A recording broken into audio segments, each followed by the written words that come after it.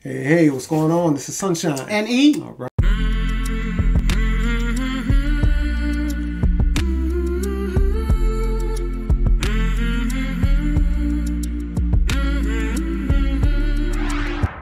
Hey, hey, we're back. More comedy, more fun, more laughter, and Sunshine and E. That's right. That's right. This is a person I haven't heard of. I'm kind of interested in. I like to check out new comics, see what kind of style they have and what they can do. And this is a Ronnie Jordan, and it says how everyone else reacts to being fat, to you being fat. So that's kind of interesting. We'll check that out. But before we get into it, do me a favor, please like, subscribe, hit the notification bell. Also share and comment below. So come on, let's go. Let's hit it.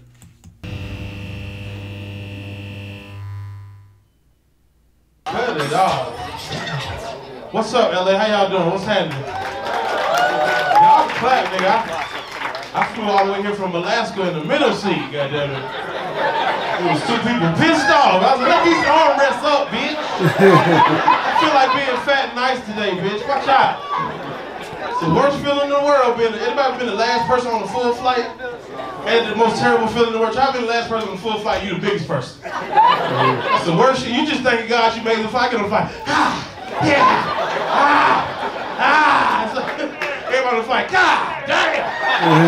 This nigga here. Some white guy going off the back. Jesus Christ, honey, he's not gonna fucking fit. Oh, he's got a carry-on bag. Jesus. We're gonna have to gate check. We're gonna be late. Shut your ass up, Tom. Fat bitch, you gonna take a minute to get back there too. It's the worst. He's not even the meanest person on the flight. The meanest people on the flight are my people. Older black ladies. Older black ladies are the meanest people on the planet because they don't say the insult directly to you, they say it to God first. Trying to slide it in shit with the other shit. I'm squeezing that out trying to find my seat. Either one of them with the empty seat next to him just bust out praying. I'm squeezing that out all here. Lord, please don't let this fat ass boy shit about me. Just shit if I call him, your Lord. You will hear my cry. Father God, you are El Shaddai, the many breasted Father. And you shame your mighty bread. You don't want your sheep to die in a spiraling death, Jesus. Squeeze that out. Stop praying, bitch.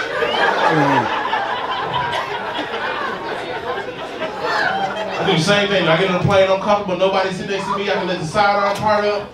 I'm happy. Till I see another big dude get on the plane, I just start praying like, God, please don't let this other big ass dude sit by me. We'll flip this plane, Jesus.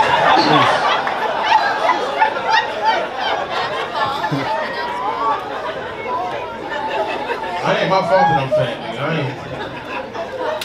You know the thing about being the largest person? Look at you, ain't even stop me. He was like, yep, you're the largest person. I just thought little tricks to see if y'all gonna stop me. They're like, continue. That's what they say. You're the largest person. All my friends now, they new shit. All my friends now always want to take me to a vegan restaurant. That's their treat. All y'all do is y'all always want to change my lifestyle by giving me more food. That's the stupidest approach. It's like, we'll take you to the restaurant. You're gonna learn how to eat healthy. I'm like, cool. What you don't know is your vegan food is a chaser for the other shit I ate before. I saw your stupid ass. I ate 2 regular Whoppers before I met your dumb ass. 2 regular Whoppers and chased by 2 Impossible Burgers. That's how you get into heaven. You got every one you eat, you got to goddamn cancel the. I'm gonna give y'all fat people math. I'm glad it's cold outside in the South because summertime is not for fat people. I try to be a nice looking big dude. I go shopping. I take 3-4 showers a day. No matter how much that I do, if somebody in the room is stinking, y'all be thinking it's me. I be in the club and them girls be like, girl, somebody in this bitch musty as fuck. I don't know who it is, but that fat boy is sweating. My best friend, period. Fuck y'all. Got baby powder everywhere. Kiss my ass. You know, big folks, when it's hot, you got ladies, if you got big titties, under them titties. You don't take a shower about 3 hours, that baby powder turn to pizza dough. You like,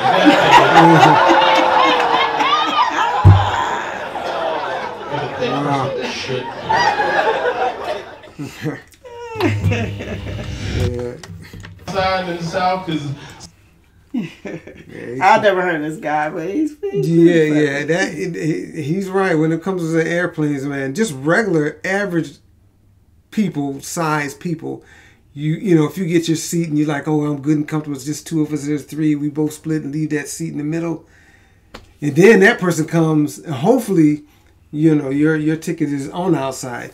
You know, say because you scoot over or whatever. That's a lot of times you get that on the buses or trains. But yeah, man, you see this dude coming in, man. See, he's really a first class. He need to be in first class because that's tough. Especially if you got like a flight that you're like if you go to Hawaii. A lot of times your connecting flight might be middle of the United States and Texas, and you got to fly all the way to Hawaii. That might be 8 hours.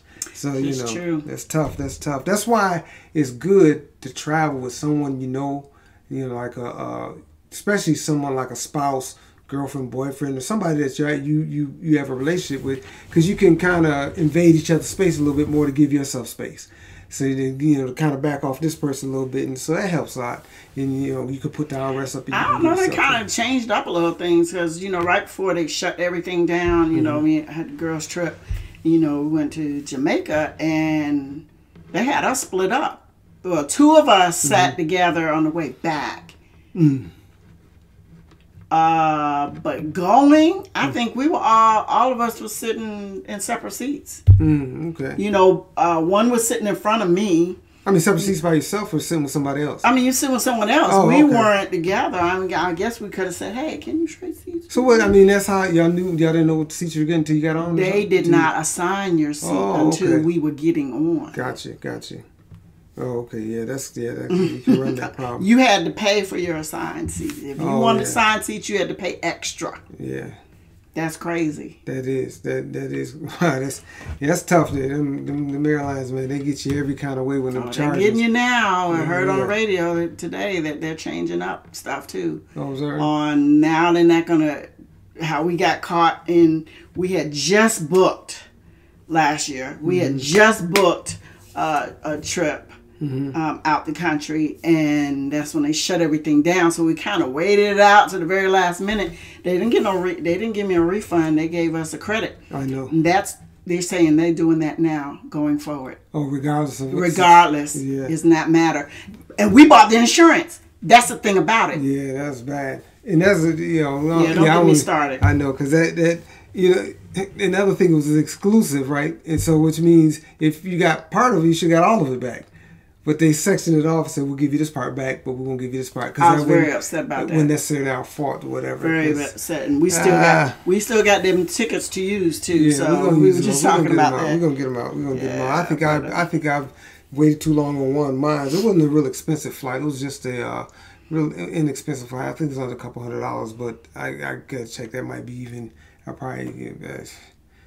I was just going to use it just to fly somewhere to have dinner, man, because I hate to waste stuff. But we don't go on and on about that. But yeah, he's a funny guy. Pretty good. Ronnie Jordan. Right. I'm going to check some of this stuff out and see, because he seems like he's a pretty decent guy. I always like to see people's act outside of what they say about themselves, because he's a big guy. This is basically all fat jokes. I like to see him when they're not talking about it. That's where I really can, you have a guy, he's homosexual or gay, he'll do those jokes. He's comfortable, the crowd's comfortable, but I like them to go outside because it's not easy, but it's easier, I guess, to do those jokes on you. Because people are going to laugh with you or whatever. So it must, I guess, Laugh Factory, I guess that's a comedy club. Yeah. But he had a lot of activity. Oh, yeah. People walking by. Yeah. There was a lot of activity on this one. So, Right. All right, but we're going to get out of here. Before we do us a favor, please like, subscribe, hit the notification bell. Also share and comment below. And I do believe that's it. That is it. Thanks for listening to Sunshine and E.